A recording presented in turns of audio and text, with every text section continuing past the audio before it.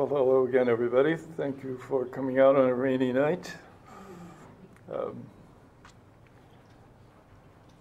We're going to talk about a topic which I've been interested in for a long time, and that is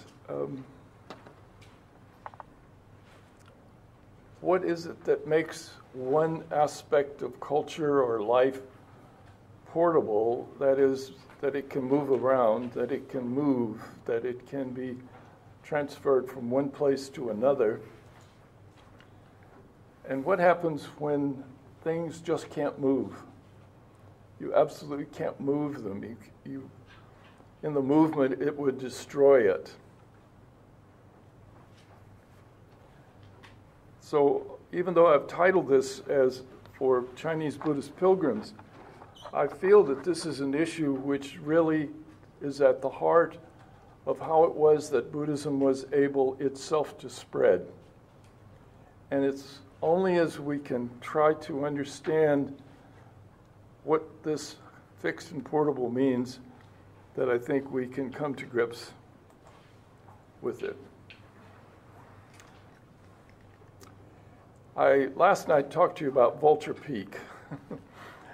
I meant to show you this picture, so I hope you don't mind. I'll just include it. I think this is what Vulture Peak looked like when the Buddha taught on Vulture Peak. It was filled with vultures, and the vultures were there to eat the dead bodies. And I show this one because one of the things which is, as Professor Chen just mentioned, one of the things that influences whether something is portable or fixed is pollution. And one of the worst pollutions that exists is that of dead people. If you touch the dead, it can pollute you in many cultures. And so people want to get rid of the dead as quickly as they can because the dead is considered to be a pollution. The sky burial of the Tibetans, that is, when the Tibetans let the vultures eat a body, the reason for that is that they want as quickly as possible to get rid of the pollution of death by turning it back into life. And how do you do that? You have it eaten by a living animal. That bird takes on all of that flesh. It's now living. And when the bird flies up into the air and circles again, it's that wonderful feeling that this dead body is now perfectly purified and the pollution is gone. The Buddha, from the very beginning of his career, taught us that he had no pollution fear of the dead. Because when he took off his princely garments, and we somehow have a feeling that what he did was to strip himself bare. So here's this young man standing out in a field he went out to where the corpses were laid, and he stripped himself bare of all the silken garments and the beautiful brocades and the colored cloth that made his princely garments. And he walked among the dead and picked up the rags that had been decaying from the dead bodies. And we're told he picked up 108 of those and tied them together and made his first robe. In other words, there would be nothing more polluting than to go out there with the dead bodies and pick up the cloth that they had been wrapped in or clothed in and put it on yourself. In many cases, that would pollute you beyond reason. You would be so polluted that nobody would want to be anywhere near you. But for Sakyamuni, there was no pollution. He took that as saying, this is what I do because I want to get rid of all the princely garments and I just want to now have an ascetic life. And part of that is that I will dress myself in rags. Not only will they be rags, but they will be from the dead. A lot of people say that this may be where the color of the Buddhist robe comes from. That he not only was out in an eternal field with dead bodies, but that possibly he was out there with criminals who had been killed, because criminals had to wear a kind of maroon cloth to show them as criminals. So that he not only put himself into a situation of polluting from the dead, but the dead who were evil dead, if you will, and who wore a color which showed who they were, and that was a color that nobody would want to wear, because it's a little bit like we sometimes put stripes on, at least in the movies, convicts wear striped outfits, and nobody wants to wear that because it would look like you escaped from jail. So the Buddha, in this way, in a sense, said, I am not susceptible to pollution. I am free from it. I am totally free from any pollution fear. And it was that freedom from pollution fear which I believe was the very beginning of the spread of Buddhism. That from that very moment, Buddhism was destined to be a portable tradition.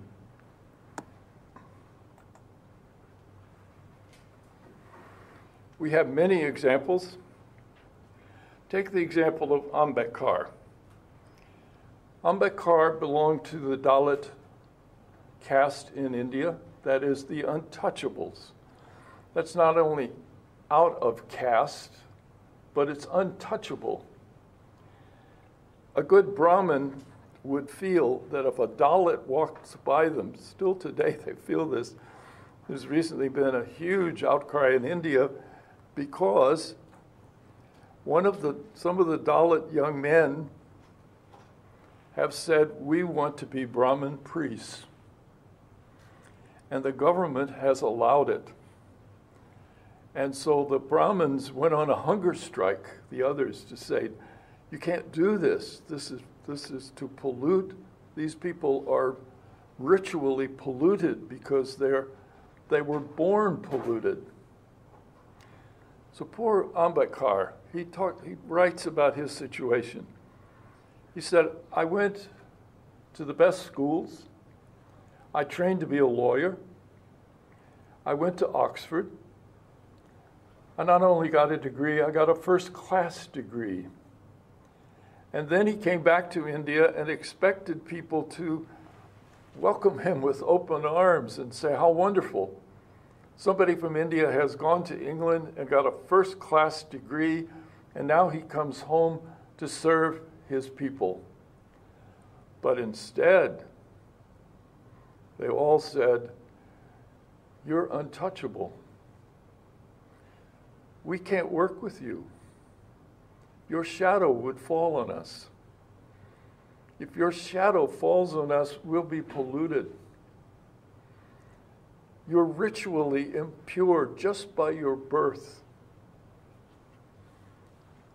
Well, he was furious. You can imagine. After all that effort and all he had done, to go home and have them say to him, because of who you are by birth, you're not worthy, no matter how many degrees you have, or how much intellect you have, or even how much you contribute. We don't care. You're polluted. Forget it. And so he said, at that moment, he decided to stop being a Hindu. He said, I will no longer practice Hinduism. And he looked around and he said, but there is an Indian tradition which says I am not polluted. There is an Indian tradition that says, I'm all right, and that's Buddhism. And we have discarded Buddhism in India, he said, but I want to go back and pick it up again. And so he called a meeting of the Dalits. Thousands of people came, and he announced to them, I am converting to a Buddhist this day. Who wants to join me? And thousands joined him that day. So probably one of the major new religious traditions in India is the Neo-Dhamma tradition of Ambedkar, still thriving. It grows, it's been growing rather rapidly, and non-Dalits, that is untouchables, are now joining the Neo-Dhamma tradition. Indian youth and others who have decided that they agree with Ambedkar. They don't want to be a Hindu anymore. They're going to move over to the competition. Well, it was very different for other people in the Indian tradition.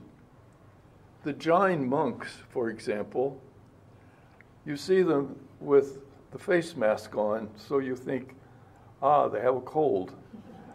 But that's not the case. They are the most pollution-sensitive group there is. A Jain monk can never stay pure.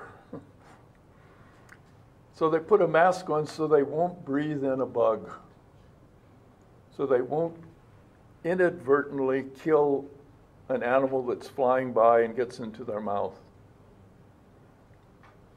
And when they can't ride on a vehicle because they will kill little tiny ants and creatures with the wheels of that vehicle. They can't ride on an animal because that animal will step and kill something. Instead, they themselves have to carry a very soft broom and sweep 2 feet in front of them so that they see that there's no living creature there, and then they take a step. And then they sweep, sweep, sweep, and they take a step. These people are fixed. They can't travel. They can't travel. They can't get on an airplane. They can't get on a train. They can't even walk. So that the pollution fear they have is that if I kill something, I'm going to have such bad karma that I will not be able to achieve enlightenment. So what's the best life that you can lead? Starvation. So a good Jain monk will eventually starve themselves to death, and people will come from miles around to be there to watch them at the last moment because there is the purity of that. The Jains are very pure people, wonderful people. I like them very much. They have become the diamond merchants of the world because they feel that diamonds are some of the most purest things you can handle. A polished diamond is pure for them, so they can handle it. It's all right to handle it. But they can't, when they move, have a priest go with them. They can't have a Jain monk or nun go to Antwerp, where the diamond industry is in Europe. They can't have Jain monks or nuns come to Los Angeles, where they have a community. Because if they did, they would be ritually polluted and impure.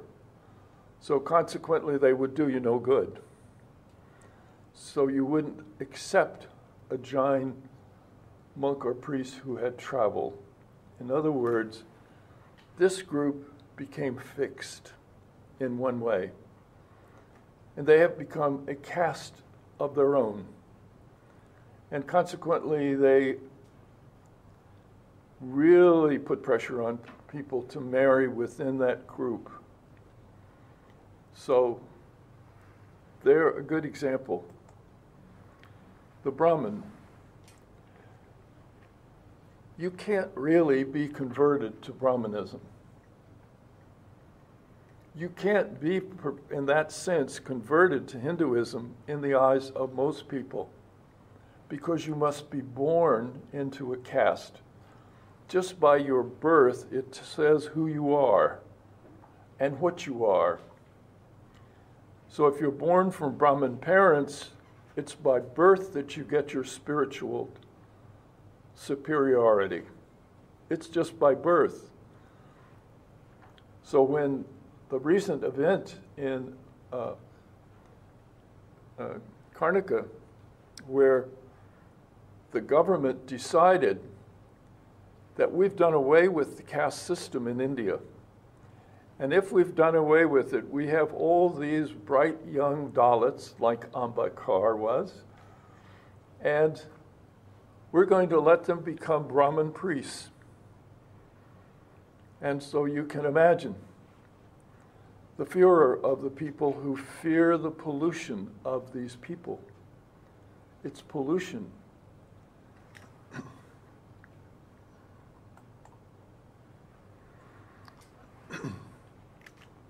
So, back to our main topic of pilgrimage.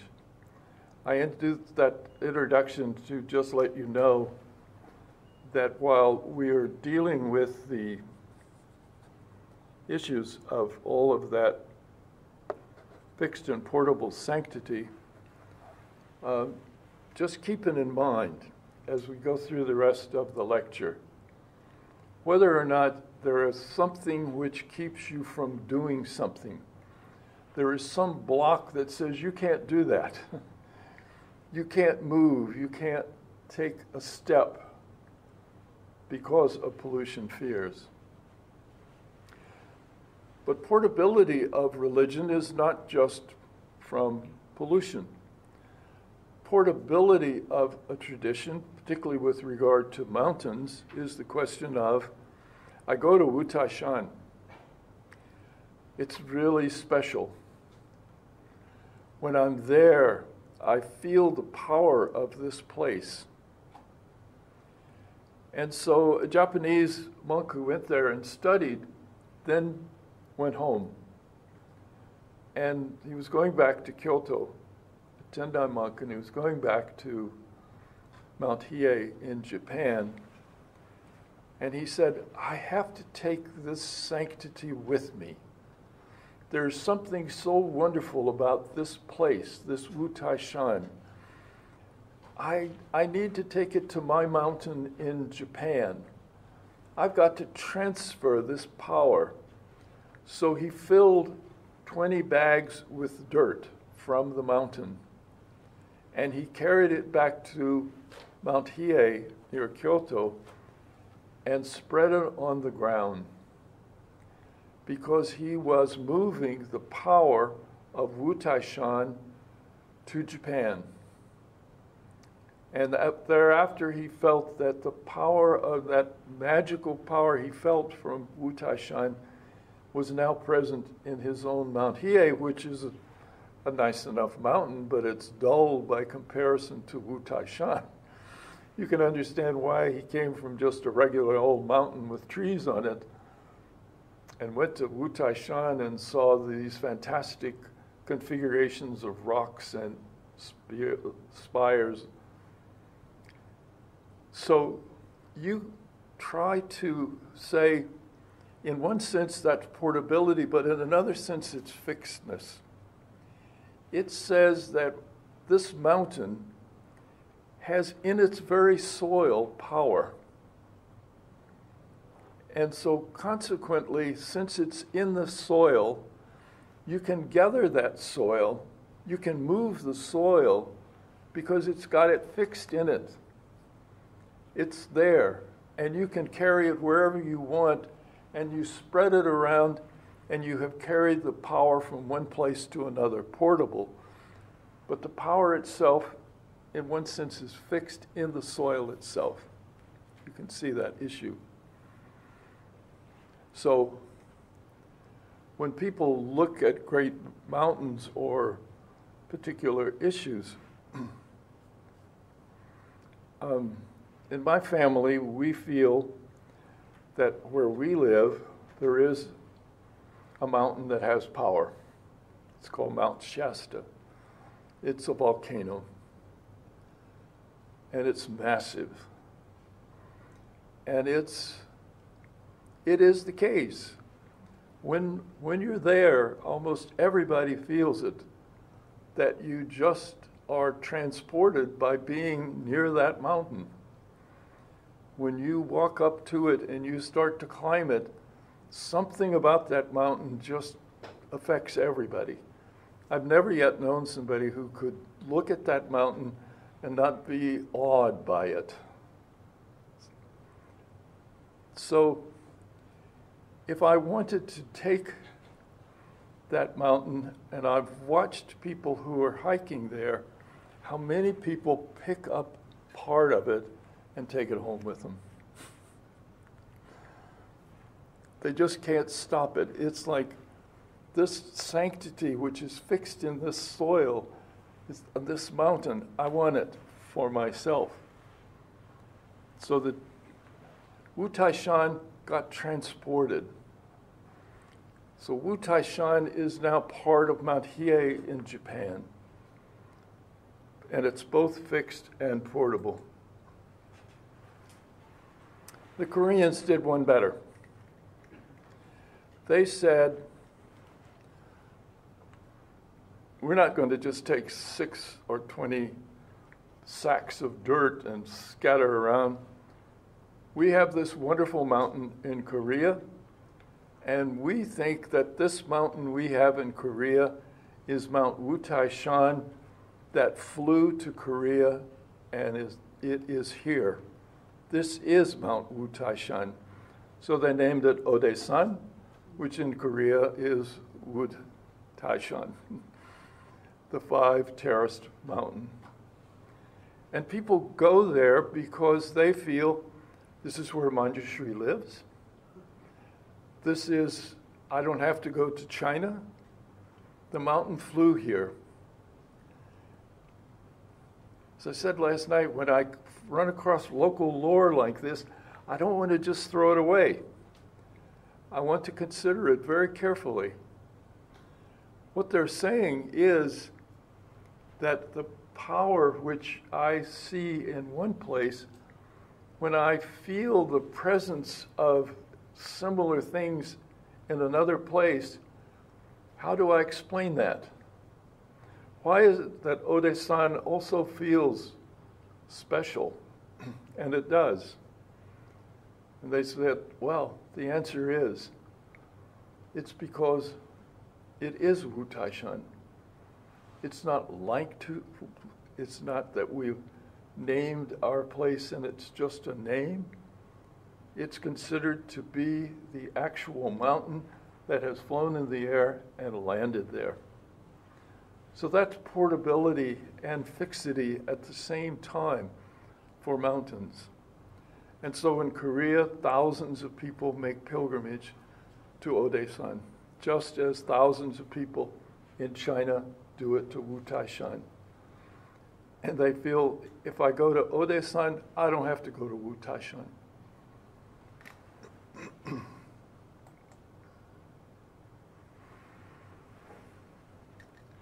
There's another kind of portability. And this portability became very important for the spread of Buddhism and very important on the mountains.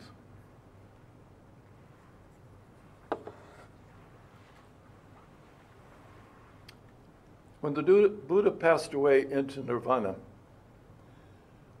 he said to one of the people who was caring for him at the very end, here's what I want you to do. This body is finished.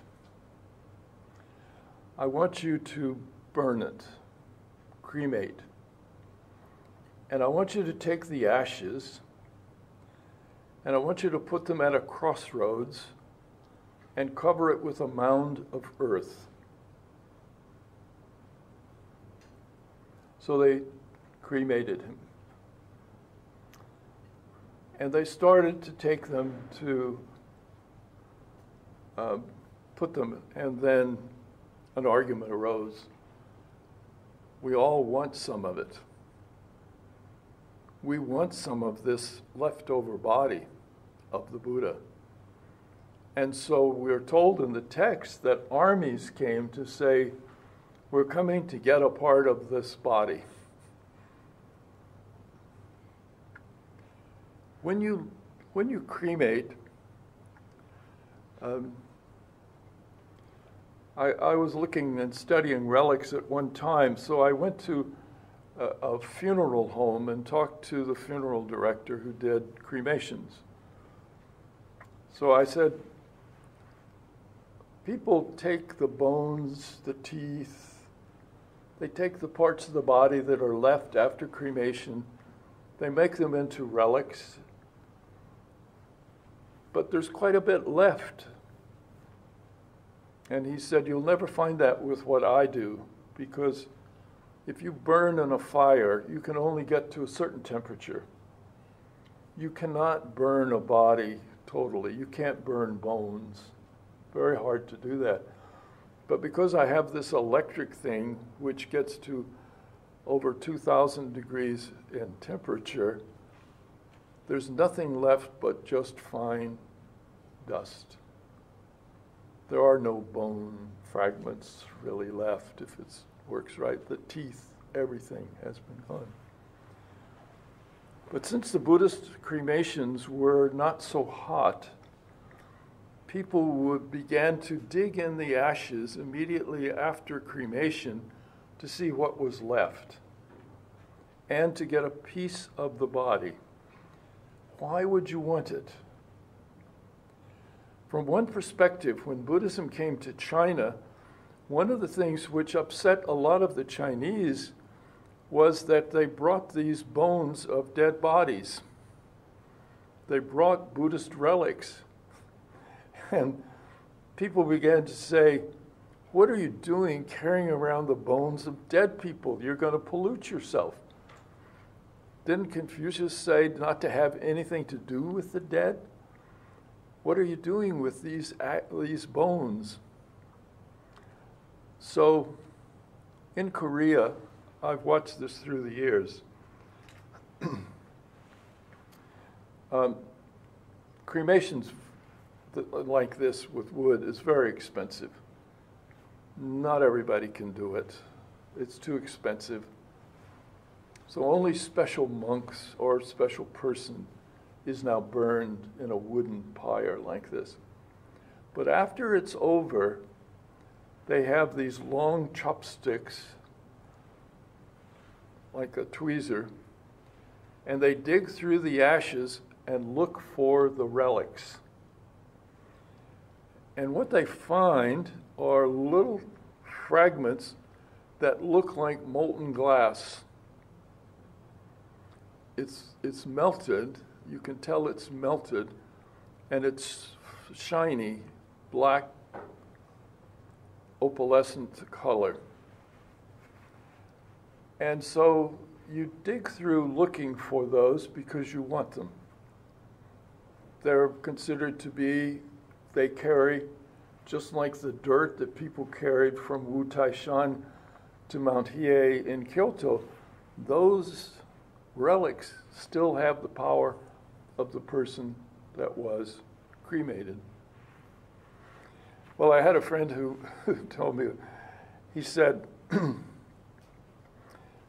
they were wealthy enough that when his grandmother died, she said, I want to be cremated. I want you to burn me with wood. And so they did. And then somebody in the family said, well, while we've done this, we ought to look to see if she had any relics. And he said they all kind of snickered and thought, well, she was a little hard to get along with. I don't know that she's going to have very many relics. But lo and behold, she had 150, which is way up the scale in terms of people who are considered to be enlightened. And so they changed their mind about their grandmother.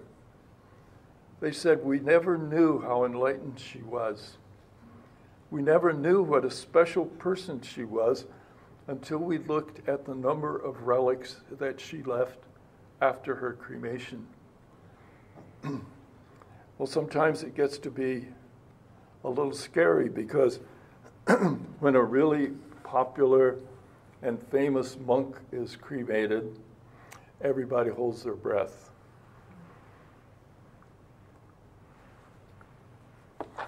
Will there be a lot of relics to show that this person was, in fact, an enlightened person? Or sometimes they don't find any, and then they feel that that person, we were wrong about them. So when one of their most famous monks passed away and was cremated, there was a great sigh of relief throughout the whole nation, because when they went through his ashes, they found almost 200 relics. And they all could say, yes, well, of course, we all knew he was a very special person. And now we have proof from this. So the Buddha was cremated, and he left behind relics. And people fought over those relics.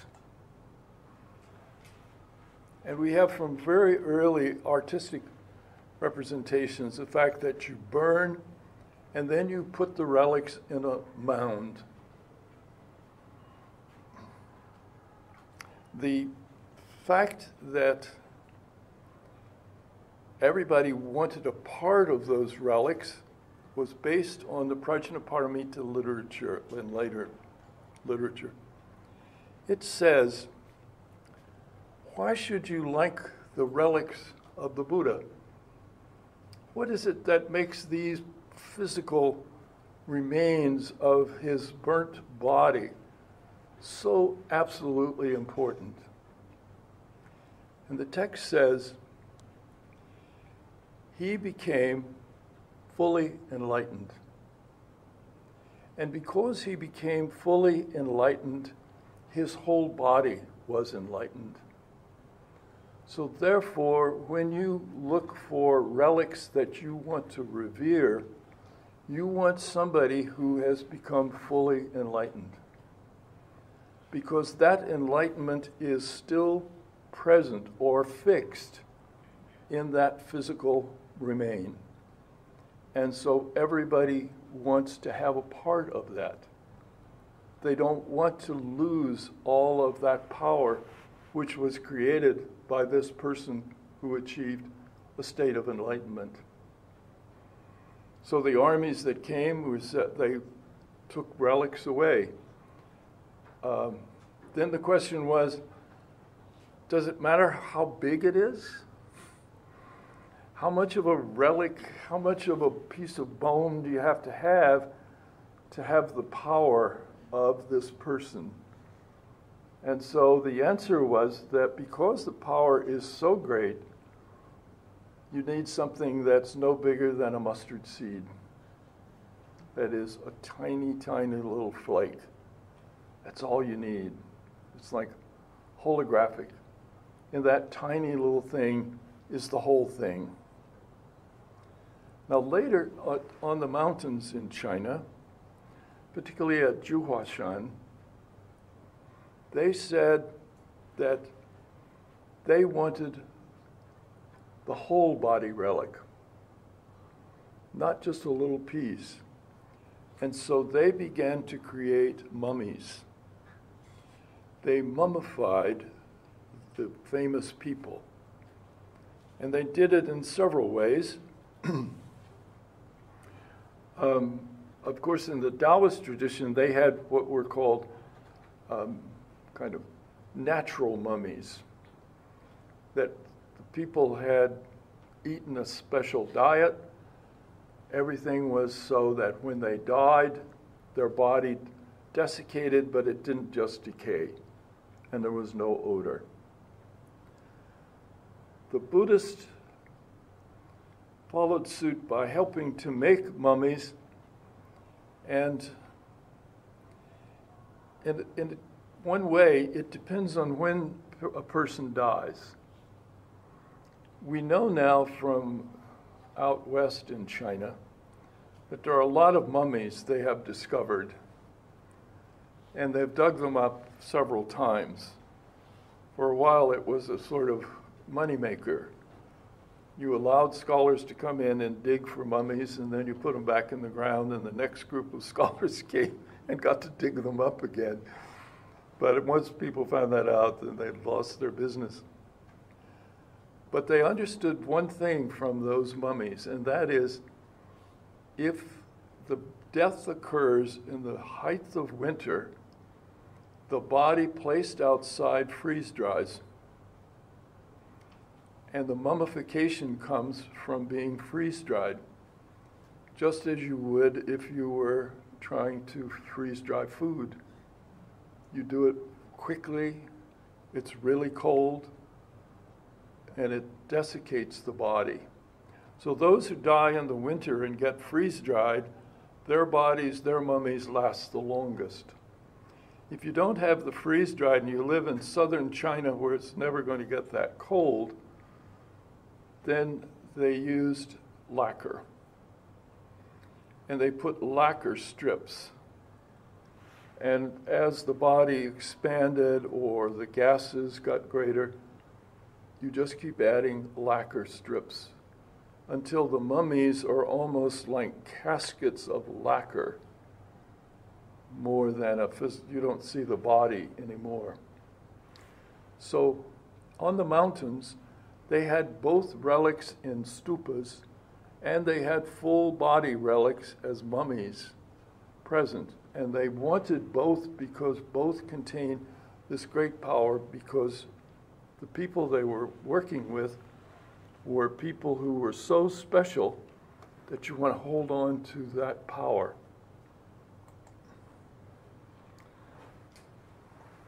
So in a wood fire burning, this is pretty much what comes out.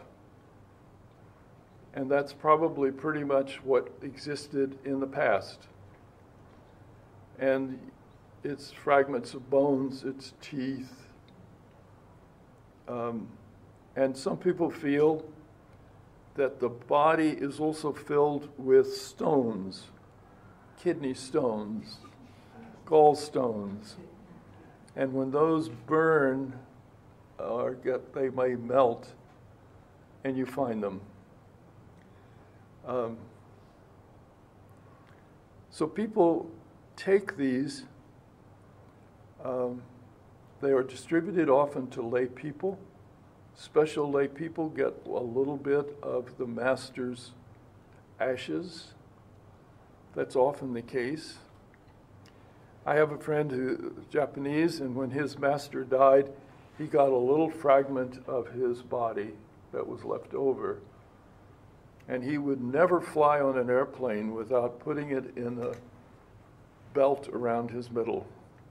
That was his protection for taking a flight. So I always liked to fly with him because I thought, yes, he's got this wonderful protection.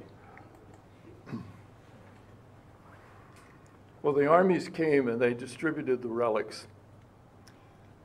When the World Buddhist Forum was here in Hong Kong a few years ago, you may have remembered this, Air China flew a relic of the Buddha to Hong Kong airport and transported it to the conference center down on the wharf for our forum, World Buddhist Forum. And so in the hall, there were about 5,000 people in the hall. We stopped talking and we just watched a video or a television camera display of the relic being put on a truck. The freeways were cleared of all traffic, and the relic slowly moved until it came into the hall, and they carried what you see here into the hall and for us all to see. It was very interesting to me that so much effort was put forward to bring a Buddha relic to that meeting. And yet, nobody said anything about it. So on the last day, when we were getting ready to have the closing ceremony, one of the organizers came up to me and said, "You got to tell us why we have this relic." So we've given you 5 minutes, and you've got 10 minutes before you're on. And you got to tell us, what is this? What is this all about? Why should we think this is important? Somebody needs to say something about it, because we put all this effort out, and nobody has even mentioned a word except at the time when it arrived and people said, "Isn't this wonderful, we have a relic?" And I had to think quickly, which is hard for me.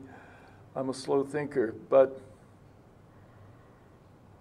I finally realized something about relics that day, which I believe is true. And that is, a relic has nothing to do with any kind of sectarian division. A relic is something which anybody can revere. You can have people from every form of Buddhism. As we did at the conference, people did go in to do reverence in front of the relic. I think that early Buddhism was a relic cult. And that what held Buddhism together at the very beginning of itself was the fact that they had the relics from the Buddha's cremation, and they put them in mounds, which they later covered in brick and made into beautiful, as we'll see, beautiful structures. That they had something which they all could go to. And that these relics emanated power. So you wanted to be in the presence of this relic. So somebody has said in the Prajnaparamita again, you have the idea of what's called good sons and good daughters. It's just a word for Buddhist. Those who were lay followers of Buddhism, good sons and good daughters. And that one of the ways to define those were people who went to stupas. There was no other structure or no other organizational pattern. So they went to the stupa, and those stupa activities in one way may have constituted almost the totality of early Buddhist ritual and activity. The founder was gone. His disciples were left. They could teach. People could go to them and listen to them teach. They did not yet have monasteries. They were not yet sure that this thing is going to survive as an organization. You know, you have to remember the Buddha was not a Buddhist. Buddhism did not exist as such. So the relic became a way to get anybody, no matter who you were, you could come from miles around to a stupa and revere it. And you didn't even have to know anybody else who was there. And nobody told you what to do, and nobody told you not to do it. It apparently was an open-ended kind of folk tradition which grew up based on those relics. So part of the portability of Buddhism was the fact that they had relics. They not only had the relics, but the relic had its power so fixed in it that you could put them anywhere. And when you put a relic somewhere, it emanated power, and that spot became sacred. So when you look at the mountains in China, one of the things that we know is they had relics. They had stupas.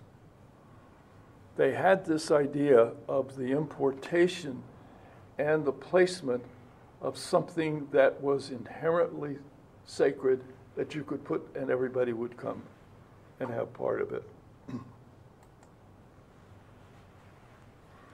I said that early Buddhism was, I think, a relic cult.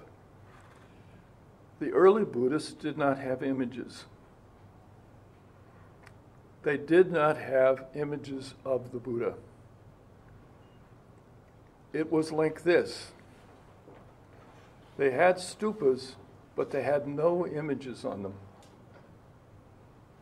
The earliest stupas that were built, and they were magnificent. After a while, this one is carved out of stone, and pillars are carved out of stone to look like they're almost made out of wood. And there's rafters up above, but they're all rock, living rock. But there's not an image in sight.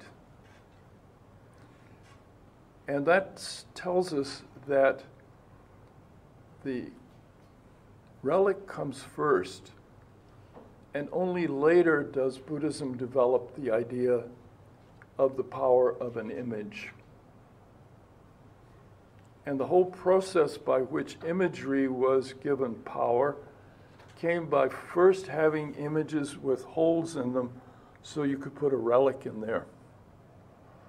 And if you didn't put a relic in the image, it had no power. A lot of people don't know this, but in Christianity, for example, the Episcopal Church, the Church of England, every Church of England church has a relic.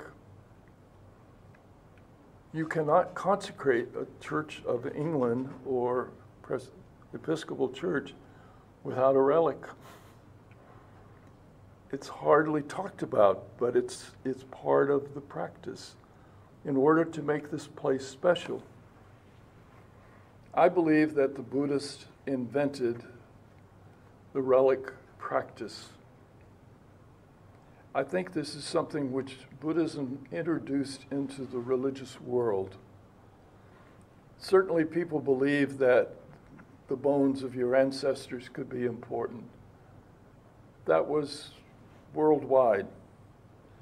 But to create the idea that you could have a ritualized organization based around the bones of the dead, and that these were people from everywhere could go to those bones and have a religious practice and ritual.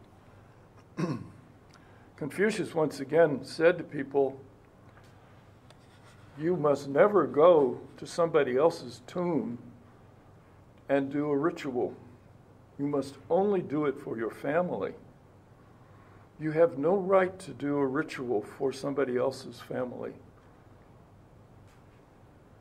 And so that was why it was a death offense at one time in China to claim that a boy was your son if he was not your DNA son, because your ancestors would have somebody feeding them who was not a part of their lineage.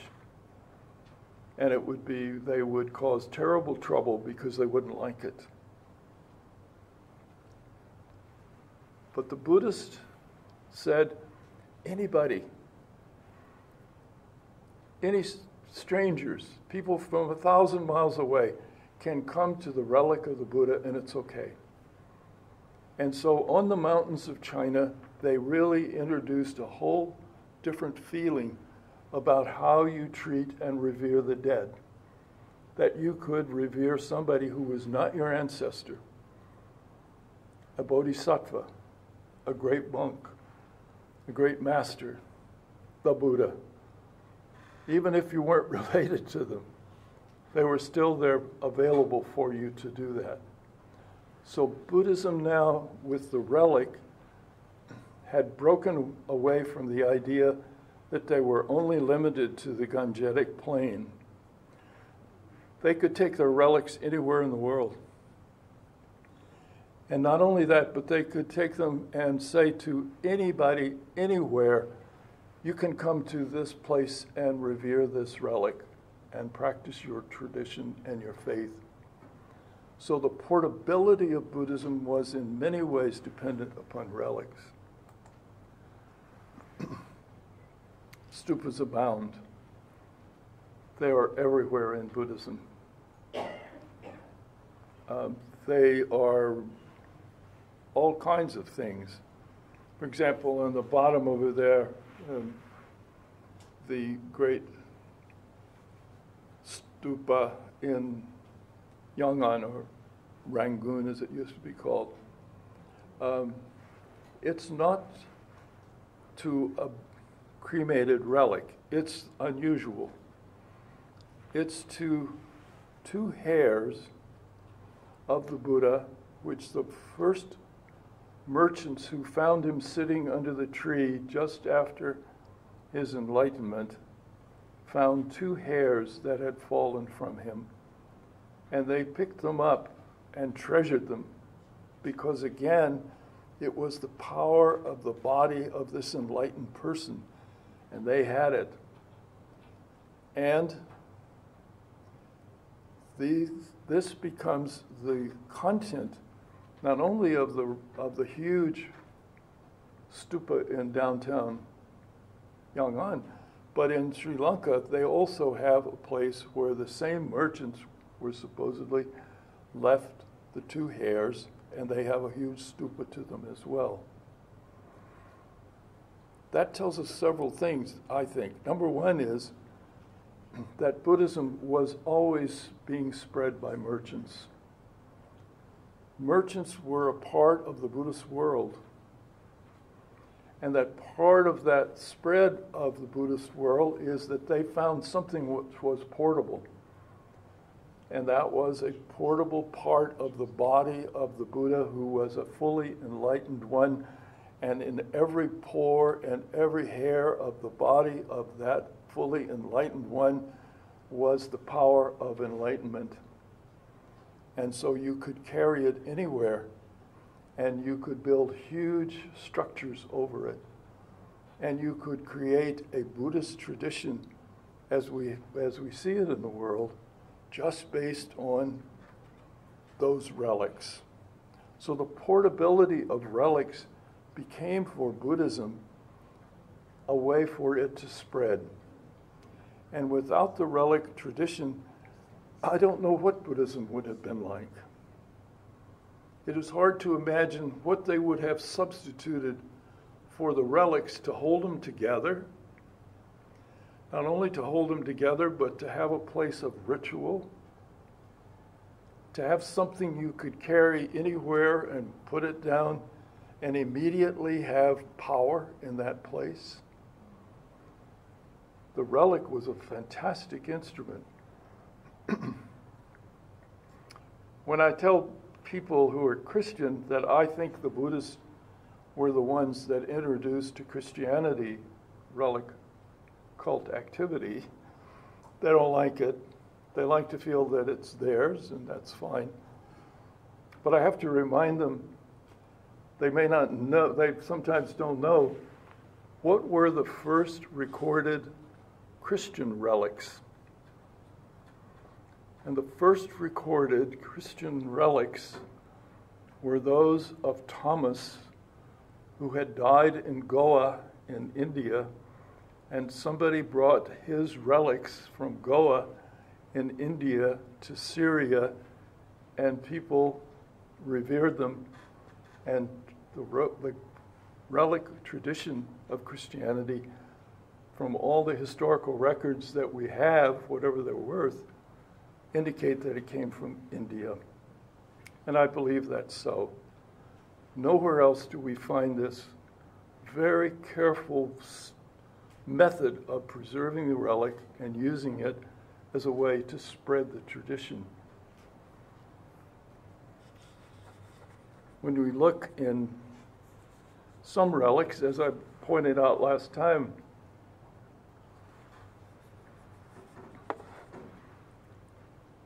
some of the stupas, like the one in Kathmandu, represents an event. It's not so much, it marks that place as being special because something happened there. So instead of using the relic to empower the place, it's the story of what happened there. So that's why when Manjushri finds a lotus growing in the lake at Kathmandu, That's where you build a stupa. It was special. Sanchi is one of the most beautiful of the reconstructed Buddhist. This comes from the time of Ashoka. It's a series of stupas. So it tells us that you start out with a mound of earth, you put some rocks up first, then you put a layer of brick, and then you put another layer of brick, and then you make a structure over that, and you make a structure over that, and you make another structure over that, and then you put a fence around it, and you put a gateway, and over time you develop that place until it becomes this fantastic structure for people to come from everywhere. Someone has studied Sanchi graffiti. People just cannot keep from scratching things on stone. And they scratch their initials or they scratch their names. And so people who have come as pilgrims to Sanchi have left their names and left their place of origin. So somebody has looked at all that graffiti to say, where did they come from? They came from Myanmar, they came from Thailand, they came from Nepal, they came from Sri Lanka, they came from the Buddhist world far distant to that stupa because they knew it. That's why I say the stupa keeps on functioning as a kind of cement between disparate groups of Buddhists. They can still come to this place, and there they are all together. Ashoka built this stupa. It was at the home of his wife, her hometown. That was Sanchi.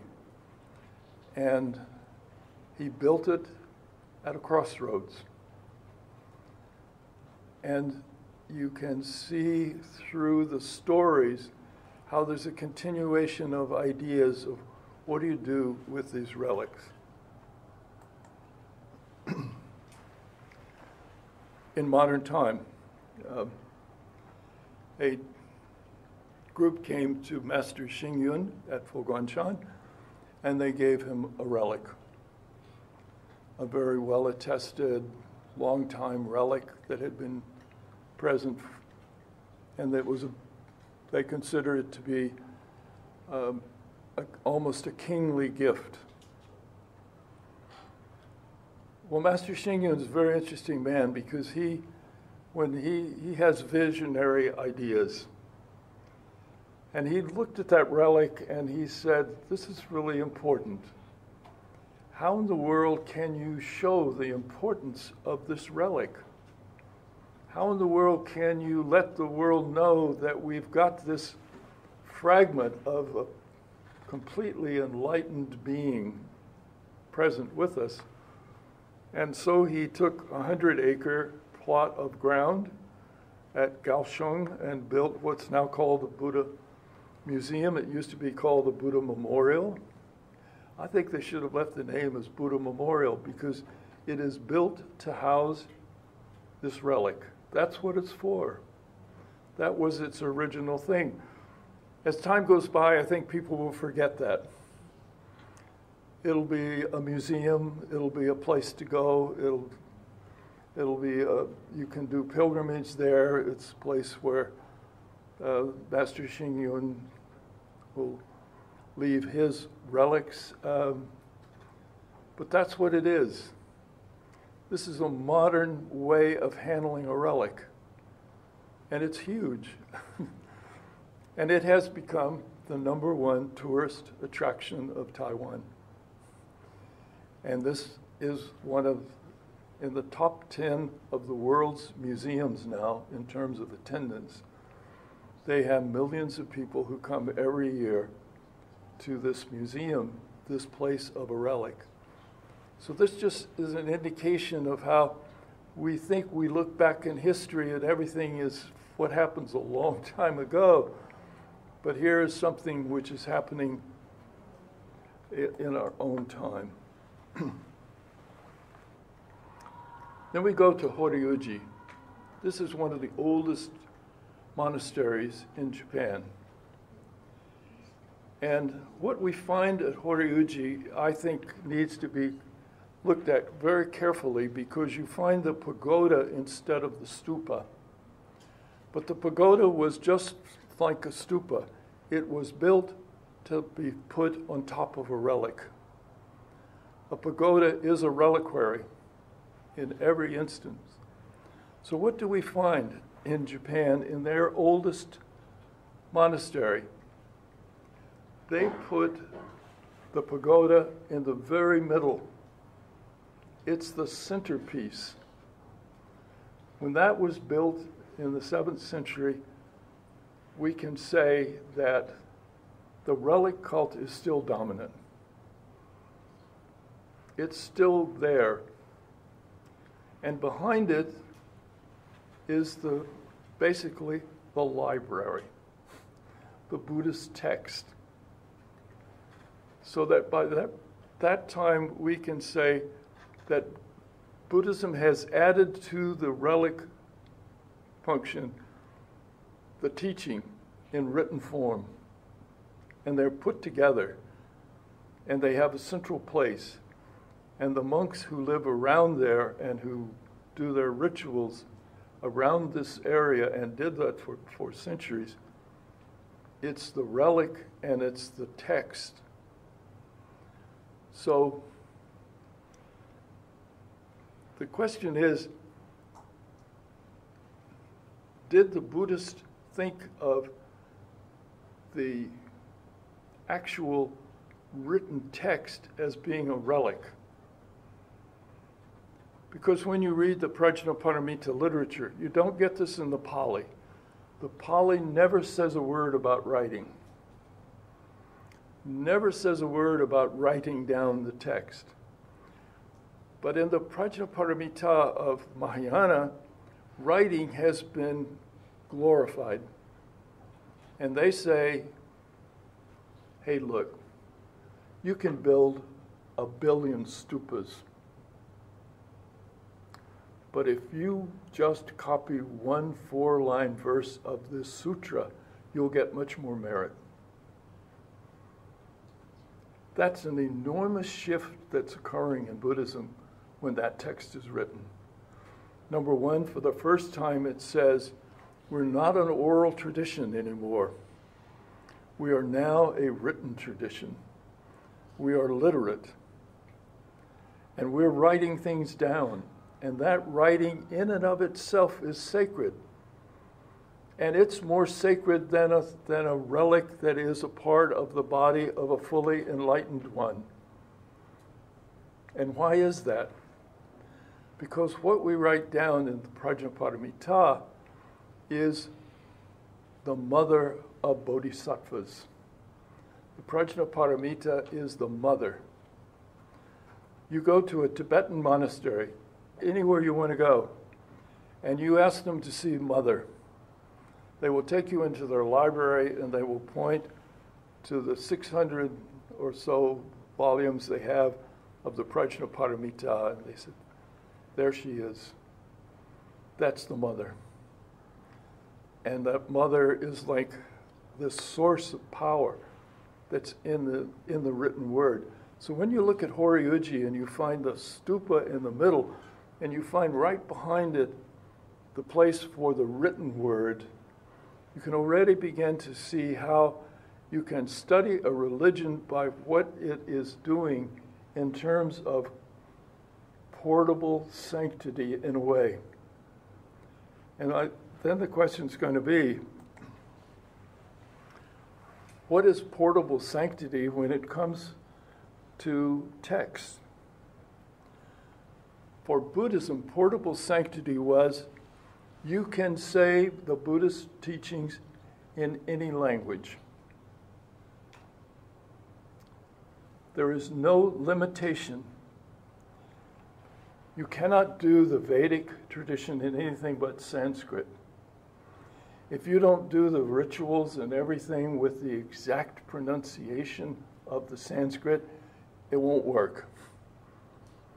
It has to be Sanskrit. How many traditions are fixed with one language? Judaism is fixed with Hebrew. Islam is fixed with Arabic. Their religious documents can be translated, but the translation is not equal to the original language. It's not so for the Buddhist. And why is that? Because the Buddhist said, what I teach is just the way things are. There's nothing secret about it. It's the way things really are. And if that is so, if what I'm saying to you is just that's the way things really are, you ought to be able to say that in any language, because that's what language does. It describes the world and the way things really are. So you can find, like here, Sanskrit, Koroshti, Tibetan, Chinese, Tongguk. It just goes on and on. Language is not a barrier to the portability of the Buddhist teachings. And that's why on Wu Tai Shan, for example, we find the Chinese and Tibetan traditions side by side, each with their own text, each with their own rituals. But the message is still portable through whatever ritual, whatever language, and they don't feel that the other person is not doing Buddhism, even though there are lots of, on the surface, very great differences.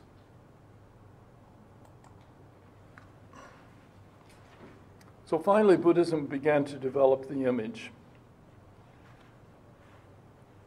I myself believe that the idea of a portrait, three-dimensional image came from the Greeks. It came from the Greeks who were in what's now Pakistan and Afghanistan, the Bactrian Greeks. They put portraits, the way people looked, portraits of the kings on coins. And through time, as the king aged, they would change the coin and make the image on the coin the king as he looked at that time. So you can watch the kings grow older. I worry about that in my old age because I just moved and I found all of my old driver's license. I don't know why I save things and I don't know why I do it. And I look and I watch the years go by. So the images show me that I'm growing older and older. The kings could look at coins and see themselves. Like Queen Elizabeth has got to watch herself grow older and older and being shown to everybody in the world on all the coins. The Buddhist image was thought to be, and in many cases, the Buddhist images, particularly in the Northwest where the Bactrians were like portraits. But the Buddha image was also portable. You could carry a Buddha image anywhere in the world. There is no restriction. Think of all the ones that are made in Myanmar out of that beautiful white marble. They're shipped all over the world to Buddhist sites. You have them here in Hong Kong. You've got them in China. You have them in the US, Europe, Australia. Everywhere I go, I see these white Burmese images. So they're portable. Nobody says you can't do it. Of course, the Thai have worried about people buying Buddha images in order to make them for decoration or just as a souvenir. So they won't let you ship them out. It's an attempt. I understand it. But basically, the Buddha image can be taken anywhere. and we can move them around. And the Buddha image is all sizes. Some of them are huge, of course, but you can also have very tiny ones. It doesn't matter. Size, what it's made of, gold, silver, wood. You can do anything you want in one sense because, and that image, once it got started, would come to dominate Buddhism.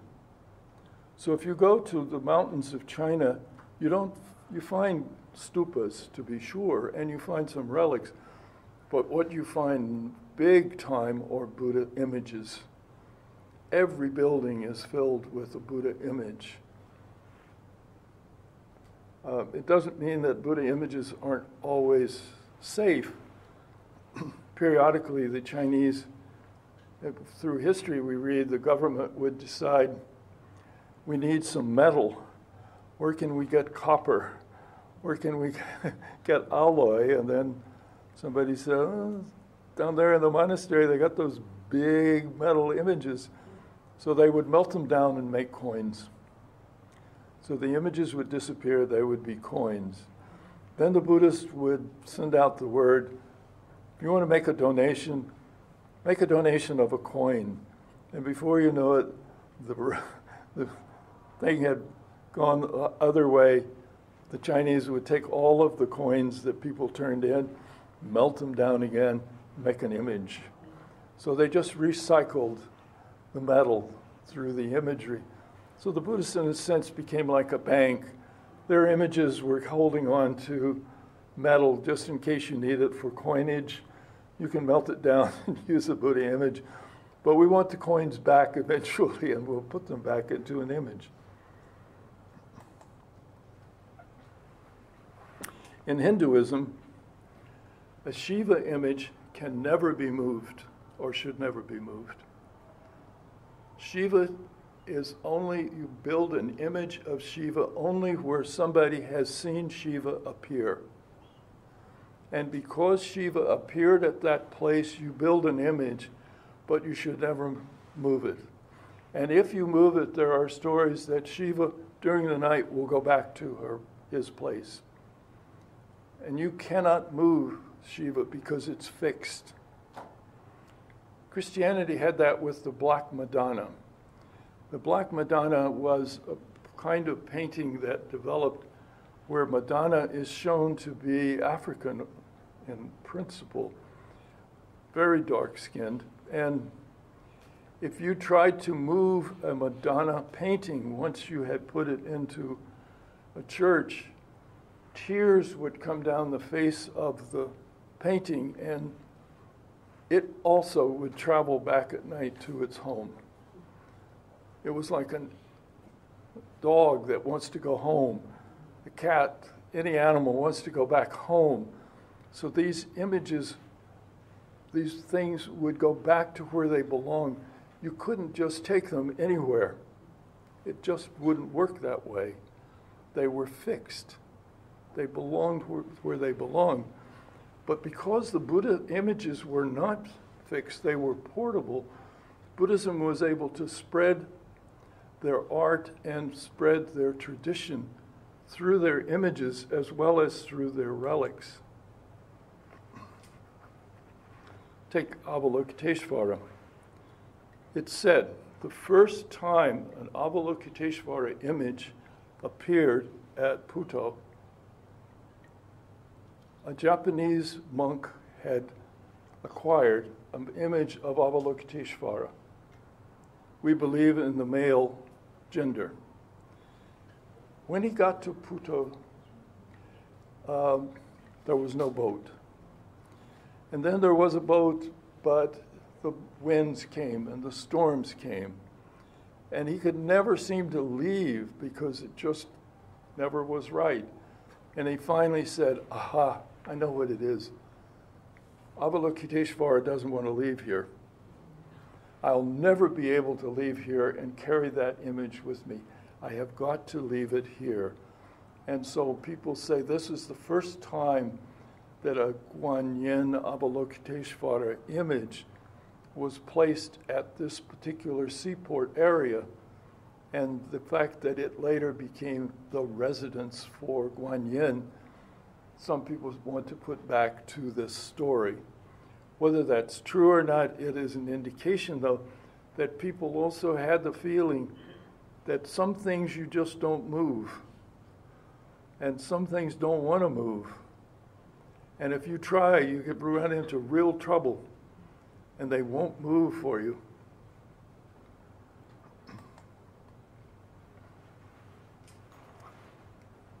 The other portable thing were monks and nuns.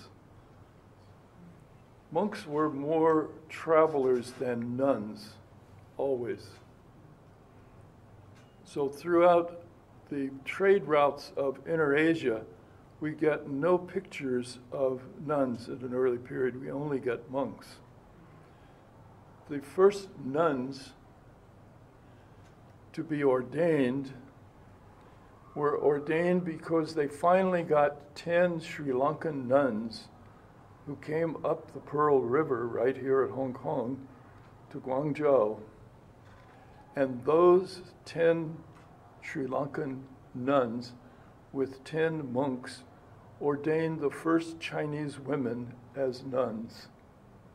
So the Chinese order of nuns is absolutely, from that perspective, authentic. It was double ordination, 10 monks and 10 nuns. They had them.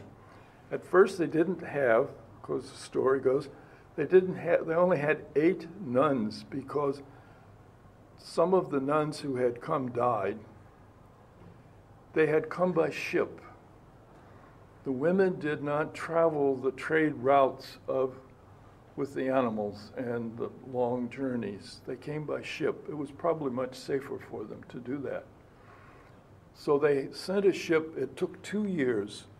The ship sailed from here back to Sri Lanka according to the monsoon wind patterns. Then they had to wait till the monsoon wind patterns shifted and brought them back.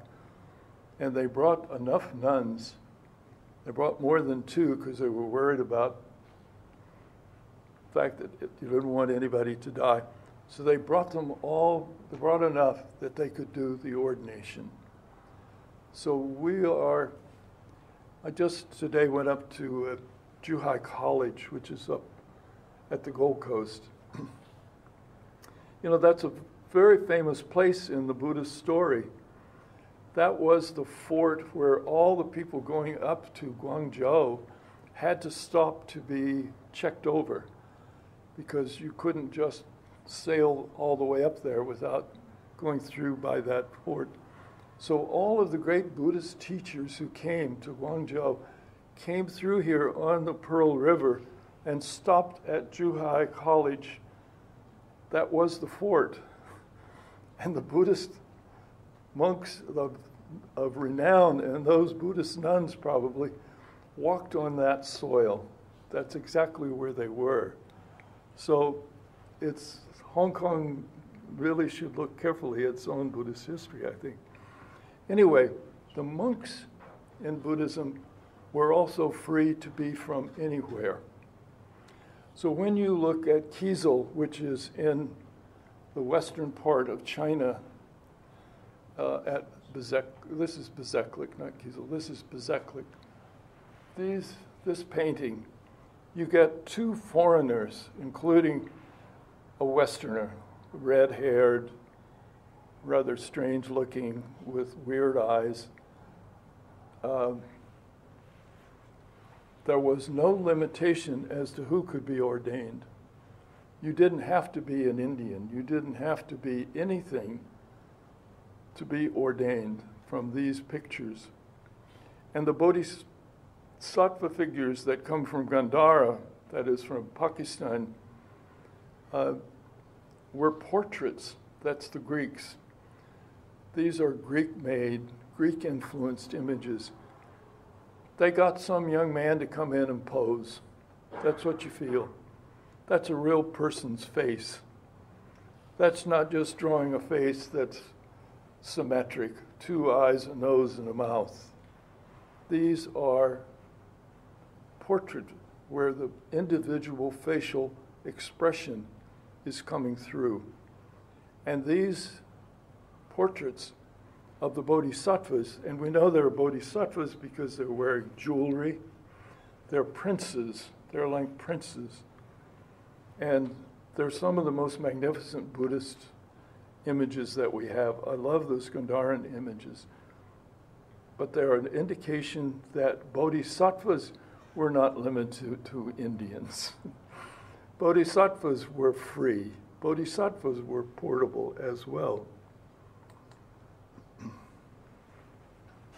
So today,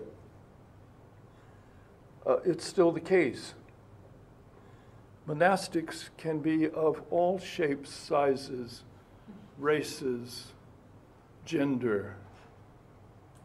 They're all there.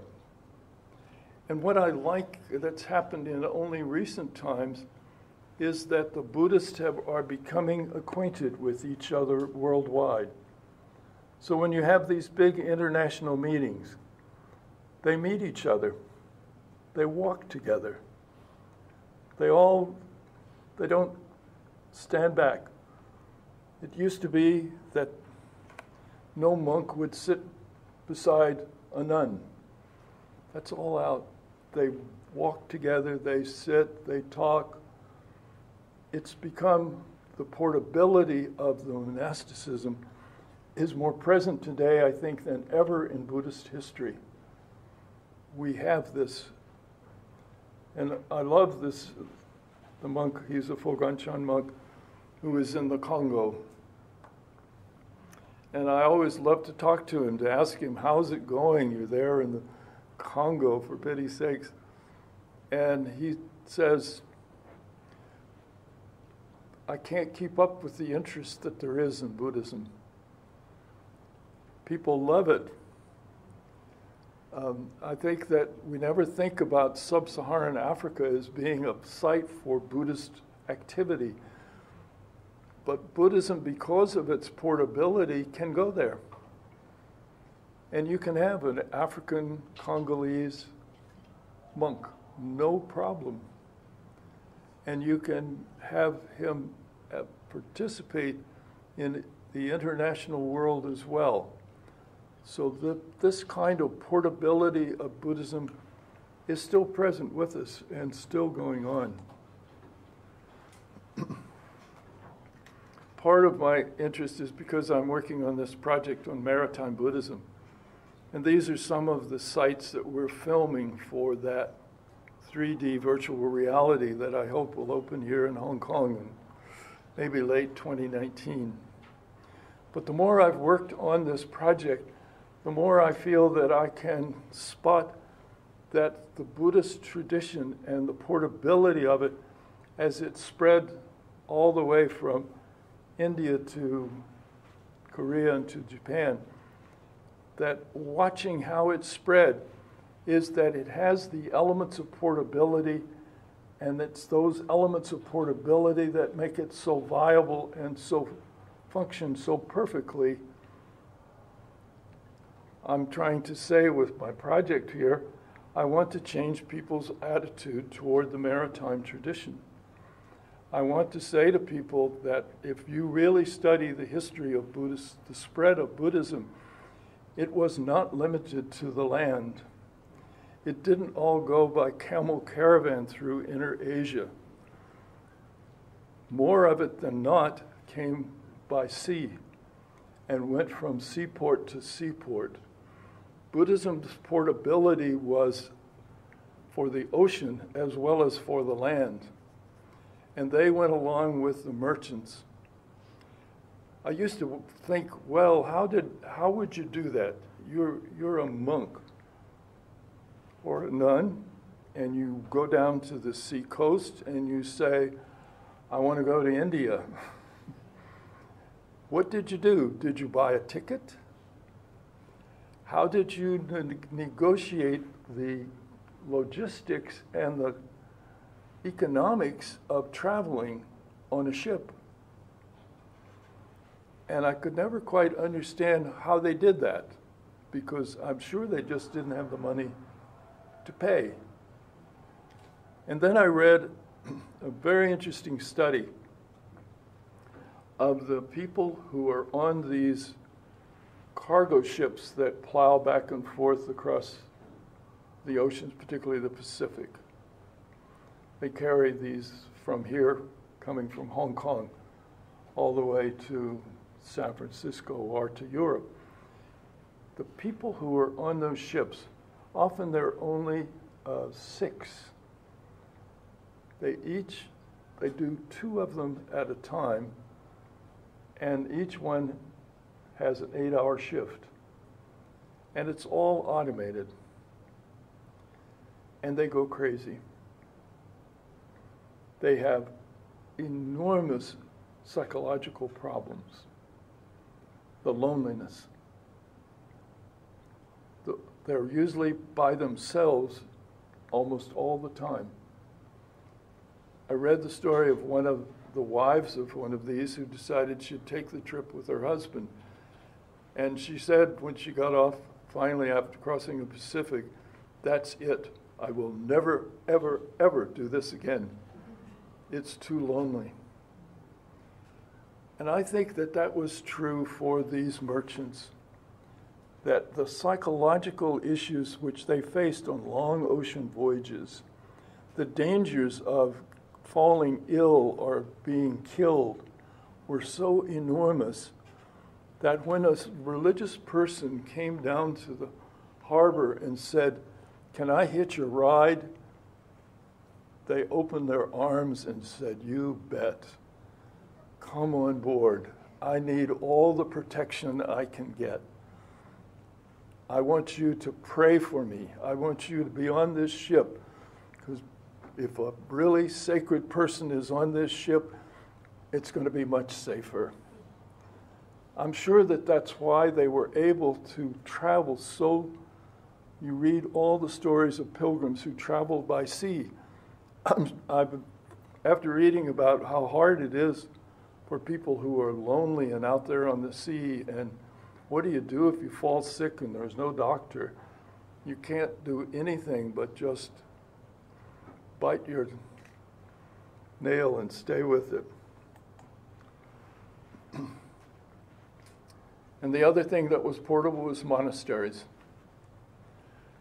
I think the Buddhists also invented monasteries. We have nothing like a monastery before the Buddhists had it. From the 2nd century BC, we now say BCE, from the 2nd century, we have archaeological evidence of structures near stupas which housed people. The monastery with people living by rule, shaving their heads, practicing celibacy, living a life of spiritual practice, was fully in place long before Christianity. The first Christian monasteries were along the Nile River in Egypt, and they were at the point at Luxor where the trade brought from India was brought across the desert and from there floated down to Alexandria. This was a contact place with people who knew all about India. I think without question that probably that development at Luxor of the first Christian monastery of people living together by rule, wearing special clothing, shaving their heads, carrying rosaries. It's just too much to imagine that people would reproduce exactly the same pattern with no interchange with people who had already done that, and particularly given the amount of trade and connections that there were. So the monasteries were portable as well. And the monastery could be built anywhere. There was no rule about where you build a monastery. When we look at them, like this beautiful one, Dragon's Monastery in Bhutan, I mean, it's gorgeous. Stuck up there on the side of that hill. The Chinese did the same thing. They would put monasteries up on a sheer rock cliff. Scare you to death to walk up there. The Tibetans, this one in Sri Lanka, where this great outcrop, they put the monastery right on the top of this. They put them in out-of-way places, number one, because they wanted to have that kind of practice privacy. But the monastery was free. And it was a wonderful institution. It was for particularly people traveling.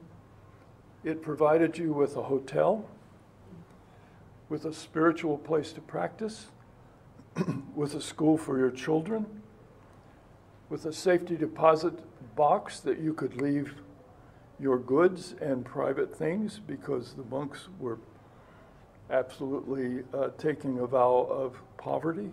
They wouldn't steal from you. You could spend the night in safety. You could be treated for medical care. So these monasteries, which were so portable, served an enormous function for merchants. So in California, we have California missions, and they're an exact duplication of the Buddhist caravansary monasteries, one day apart, a place where the merchants could sleep. They could put their children in school. They could get treated if they were sick. They had a place they could store their goods. When you read about the California missions, it's exactly what we read about when we talk about the Buddhist monastic institution that happened centuries before the Spanish brought that to California. So you can put monasteries in caves. In Thailand and Malaysia, you have monasteries that are actual in these huge caverns. You can put it under a mountain. You can just dig out a hole in the mountain. You can put it on top of the mountain. You can put it on the side of the mountain. You're free. There is no limitation that's placed on you. This to me is portability. This is what it looks like. It's differences. It's adapting to the local situation. But it's always assumed that it has the same authority wherever you are. And then we come to the present time.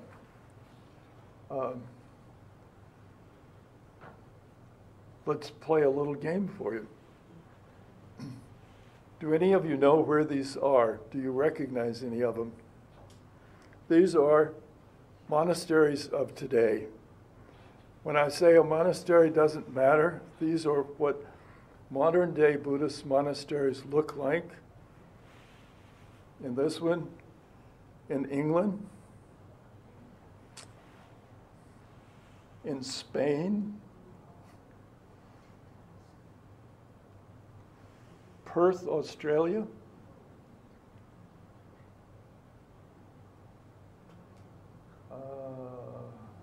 this is Foganshan in... No, it's not Shilai. It's a smaller place. They'll come to me. Australia. Maybe Australia. Or New Zealand, one of the two. Russia. But this is the most interesting one. Where do you think this Buddhist monastery is? Anybody know?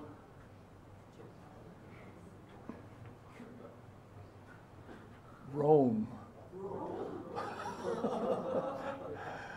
Isn't that amazing? The Buddhist monastery is so portable. You can put it anywhere in the world. Anywhere. You could even put it in this city, which is totally the center of Roman Catholicism. And it's all right. You can put it there. There's no reason why you can't do it, and they do it. So you have English, you have Berkeley, Japanese Buddhist temple in Berkeley. And this one, you may not feel the significance of it that we would feel in the US. This is in Salt Lake City, the home of the Mormon tradition. This used to be a Mormon structure. The Buddhists have taken it over and redone the Mormon building into a Buddhist site in Salt Lake City, of all places, about as remote as you can get. So, when we look at the mountains, you look at Wu Taishan, it has relics, the white stupa, it has monasteries, it has monks, it has nuns, it has Buddhist images, it has texts, it has places where Tibetans and Chinese live absolutely side by side with their buildings almost touching. The portability of Buddhism is fully seen and expressed when we look at those four mountains. We can understand them better, I think, if we see this idea of what's fixed and what's portable. So thank you very much.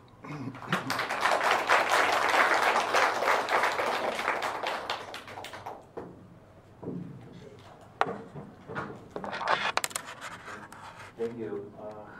Thanks. Do you have any idea or any question to discuss with Professor Lancaster? We still have 20 minutes. Okay. I think the talk of tonight, if I could say something about it. Maybe I think we have some important message from the talk. The first one, the holy person could travel freely, without polluted. And the second is sacred relics of Buddha or other distinct that could be impart power, right, to whatever site they were placed. Okay. And the second one is image of the Buddha is sculpture or painting that could be freely moved from place to place. And fourth is the transmission of the Buddhist teaching through Central Asia into China, even into all over the world, was one of the remarkable events in cultural history. And the last one is the quotable sanctity of Buddhism, allowing it to pass boundaries of religion, culture, tribe, kingdom, language, and the geographical space. I think this is some of the important message I learned from this speech. Okay.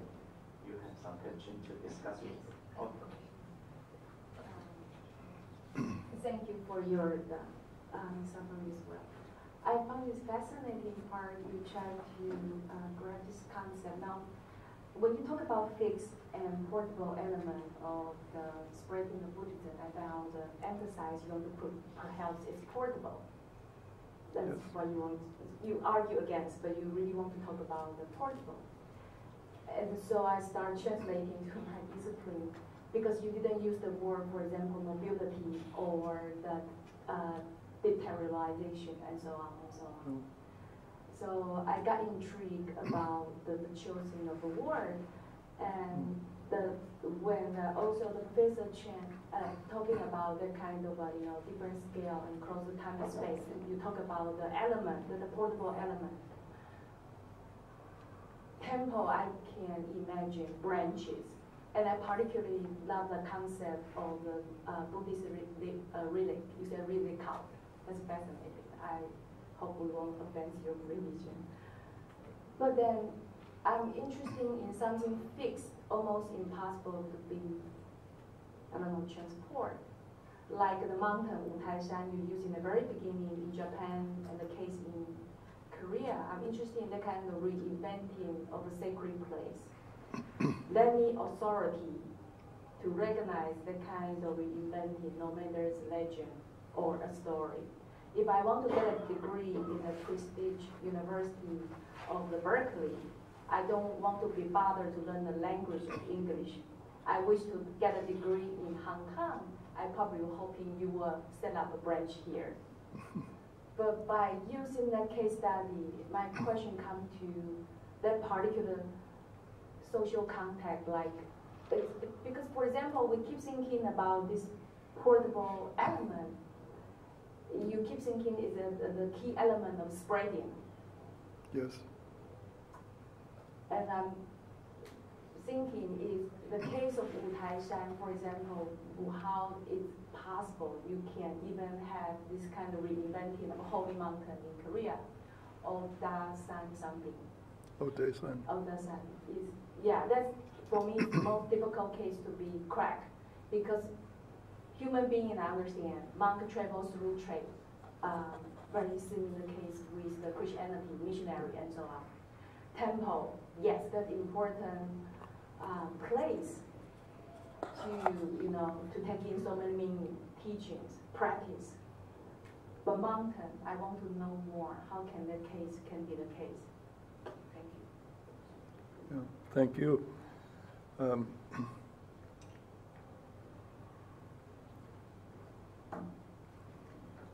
Well, there are a number of situations in which replicas are used in place of the real thing, and you go to the replica.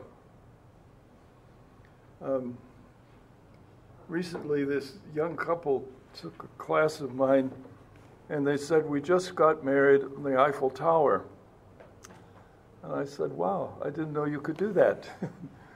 You could go to the Eiffel Tower and get married. Well, yes, but it's the Eiffel Tower in Las Vegas. They have a replica of the Eiffel Tower in Las Vegas, and you can go to the top of that, and it's an exact replica of the Paris Eiffel Tower. But from their perspective, they didn't say that at first. They just said, we got married in the Eiffel Tower because the replica is as good as the real thing for them. They got the same pictures. China has many replicas that people go to. China is culturally has always been really good at making replicas.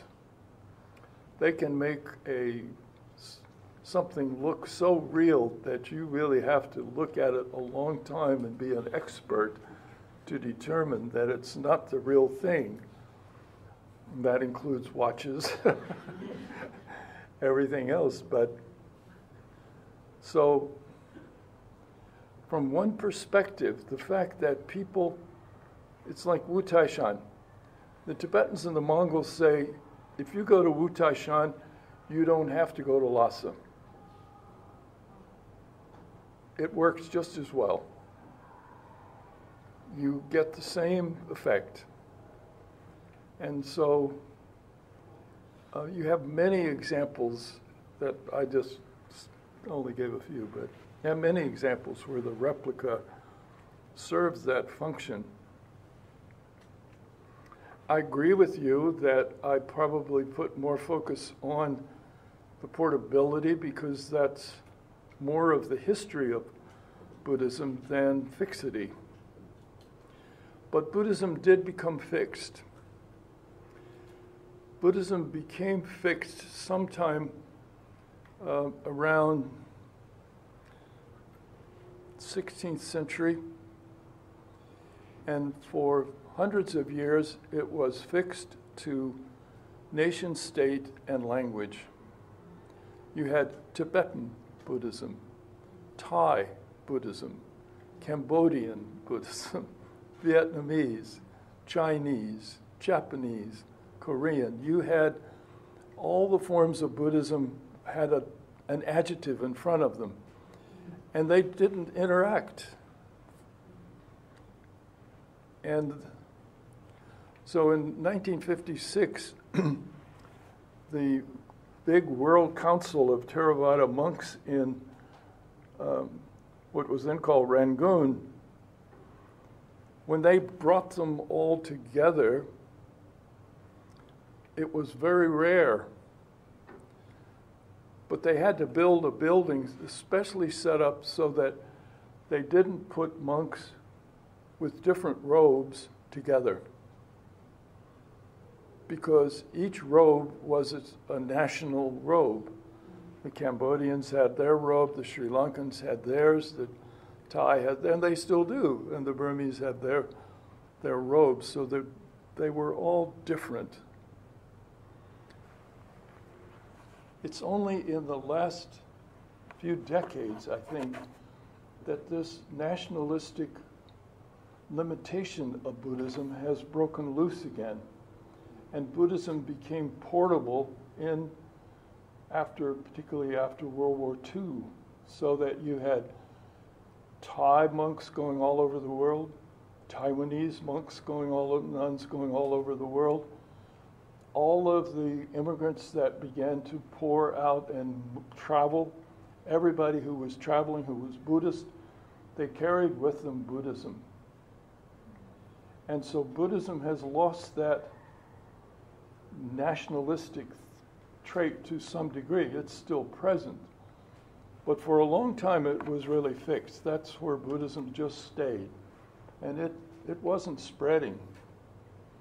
It was fixed in those language and national boundaries. What global Buddhism will mean for the tradition, nobody knows yet. But Buddhism, for better or for worse, is becoming global. So you can go to Buddhist monasteries in Santiago, Rio de Janeiro, the Congo, Rome, anywhere you want, and you are going to find a global form of it, still tied to its nationality, because that's who has to run it, or the immigrant groups. So it's a very interesting time to study the new portability. I think of it as the new portability of Buddhism of today, where it has broken free and has begun to spread. I do not feel that the main story about Buddhism today is the introduction to European and North Americans. The real story of Buddhism still today lies with the immigrant communities. By far, they are the largest number of Buddhists everywhere. So that while everybody wants to define success as how many Europeans can you convert, I believe that the real success of Buddhism lies in whether or not it can keep its present populations Buddhist. That's going to be the determining factor. And I really do feel that for the future, the real future of Buddhism lies with China. That's going to be the determining factor. It is already the case that there are more Chinese Buddhists than almost the rest of the world put together. So you can't really study Buddhism in the future, even at its global level, without understanding Chinese forms of it, and that's going to get even stronger with every passing day. I'm convinced. But thank you for your question and comment. I may get carried away with portability.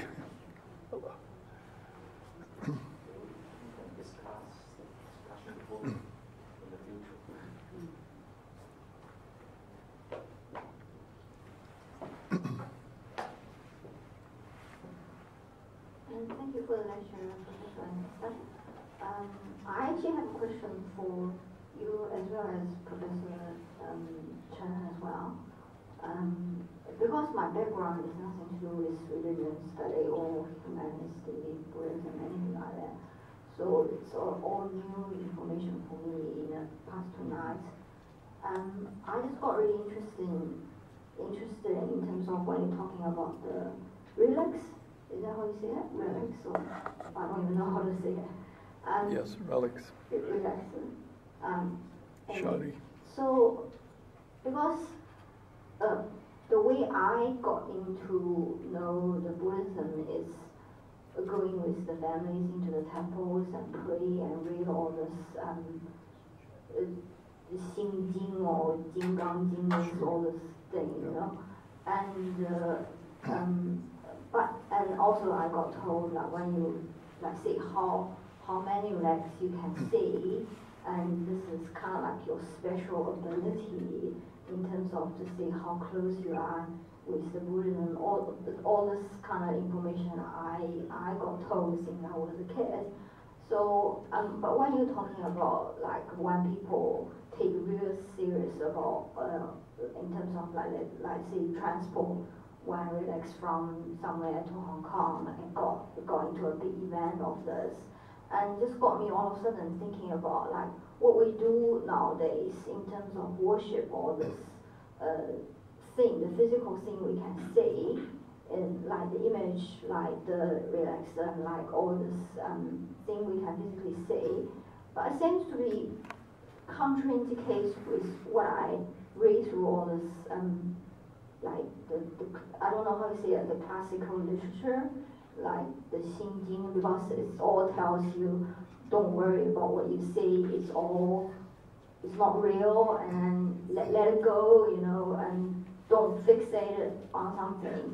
So I just got a bit confused. Are we doing wrong in terms of like taking serious or putting all this meaningful thinking of all this relax or other stuff we can physically see? So what we are doing nowadays, is it actually against what the Buddhists really actually want us to do? So this is my question. I don't know if I made it clear or... Yes, no, I understand your concern. I'm not concerned, I'm just curious because... Curious, okay. Thank you. Buddhism is a very, very complex tradition, and nobody owns it. Nobody owns it. I really worry when somebody comes to me and says, I have true Orthodox Buddhism. I know what it's all about. And what I do is what it's all about. And from my study of Buddhism, I don't know what to say to them because it is a very complex tradition. And no one group practices it all. No one person practices all the things that there are in it. No one book has ever described everything that's there and everything which is done, and never will be. And the Buddhists have always had debates. Buddhism is built on debates. They don't mind a debate. They say debate as long as you want, because if you really debate, anything which comes out of a debate that you work with long enough will be much more powerful and firm than something which is just taken without a debate. You got to test it. You got to see if it works for me. So I think for people who ask this question about, sometimes they come to me with, well, how shall I practice? And it's like a student who comes to you and says, what shall I write my dissertation on? And I say, you realize that part of education is to find out yourself what it is that you are so interested in and that you love so much that you would like to spend hours and hours and days of your life working on it. And so I would say to most Buddhists who ask, or people who ask that question, it's Buddhism allows you a kind of freedom to say, what is it that you really want? What is it that gives you a sense of satisfaction, calmness, assurance? And the Buddhists have one test for whatever you decide. If you want to know, well, did I make the right decision? Maybe I made the wrong decision. If you made the right decision, the Buddhists say, you will have compassion. Anything you do, if you ask yourself, is this the right thing? Ask yourself the next question. Does it give me a sense of compassion? And the Buddhist texts say, if whatever you've decided doesn't, makes you angry, makes you upset, whatever, then it's like, I loved it when the Dalai Lama came to Berkeley and gave this talk, and he spoke about a lot of social issues and political issues, and when it was all over, he said, now, look, if I said anything to you which upsets you or makes you angry or gives you a stomachache or just gives you a headache and disturbs you, then just forget it. It has nothing to do with you. Forget it. What should come from whatever experience I have, if it's the right thing, this is what the Buddhists say, is compassion. And that's the test. So when you work with students and work with yourself, it's like, what should I write my next article on? Where should I put my energy? And I have so little energy left, I said, well, I've got to be really sure. This has to be something I really want to do. So after I had taught for about 25 years, I realized I was getting bored with my teaching. And I figured, if I'm bored, they must be bored silly. And so I went home. I went into my study with big black plastic bags, and I threw away all of my notes. All of them. I threw away all of my class assignments. I threw away all of the outlines. I threw it all away. And I went into the class, and I come to you to say the same. I went into my class and I said, look, you can get a book and read a lot of this. I don't have to tell you the story of how the Buddha had 4 sights and 4 noble truths. There are 1,000 books out there waiting for you. Just read it. I'm only going to talk to you about something which I find interesting. And if you want to join me in that, fine. If you don't, I understand it. And teaching became alive for me again. And I've never tried to save notes since. And I only wish that I could go back to a lot of the students who took all those notes 30, 40 years ago and say, I wish you'd throw them away, because most of that I don't believe anymore. I change my mind about Buddhism all the time. I realize that it's like when I was really thinking a lot about this at one point, I came to the conclusion that in one sense, everything I've ever said about Buddhism is wrong from one perspective. You can always find an alternative position somewhere to anything I've said. So you can't get it right. You just can't. But I do firmly believe you can be less wrong. And that's what you should aim for. Just be a little less wrong than I was yesterday. A little less wrong than I was even an hour ago. That's all I can ask for out of life. So when there is some idea of a perfect answer, the complete story of Buddhism, the totality of it, you can't have that and have a living tradition. It would destroy it. Would absolutely destroy it if that was so, I think. It is only because it's a living tradition, and it's over long stretches of time and in many different places all over the world. As long as that's the case, this complex and wonderfully rich tradition will always perplex us, will always leave us guessing. We will always have to struggle very hard. So my advice to you is just be a little less wrong if you can, and never expect perfection. Not a very good idea, I think.